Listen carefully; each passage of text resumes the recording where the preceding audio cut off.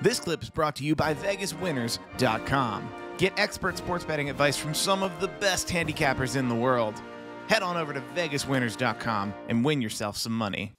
Well, Dominik, you are in an extremely unique situation when you think about it from a pressure standpoint, and no one has really faced the pressure that you have, and I mean it from two perspectives. First, the son of Rey Mysterio, that comes with its own set of pressures, right? Having to be on the big stage and wrestle behind a legend.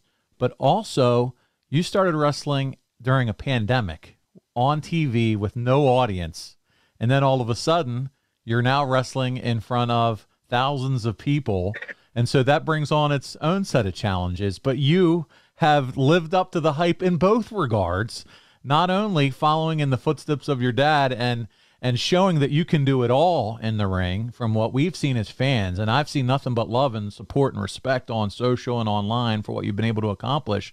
But then you were able to easily transition out of that virtual world, the Thunderdome, right into wrestling live and just made it all look easy. Can you talk about a little bit about those different pressures that you've had to face and what it's been like kind of coming through that?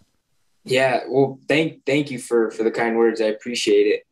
But honestly, it was kind of weird because I was so used to like working around the cameras and like in the Thunderdome. So and everyone was telling me that it's a different vibe, it's a different feeling when the crowd comes. But I had only known one adrenaline feeling, and that was just I was going. I was pumped up either way to be out there.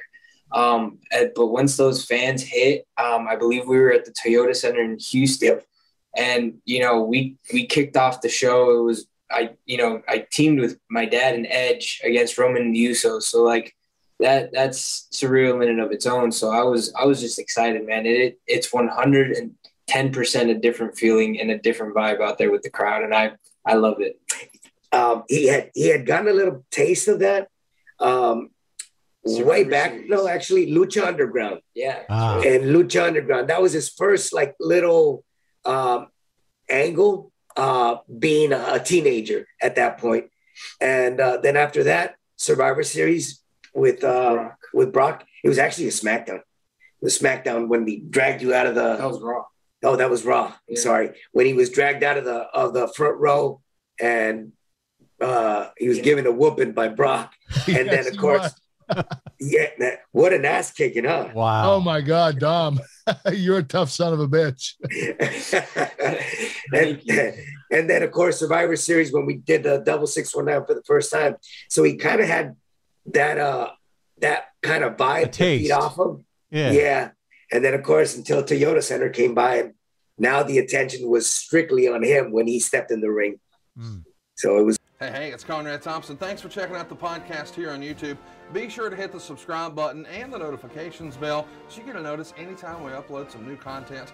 And go save yourself some money right now. If you're in a 30-year loan or you have credit card debt, it's not a matter of if I can save you money. It's a matter of how much. Find out right now for free at SaveWithConrad.com.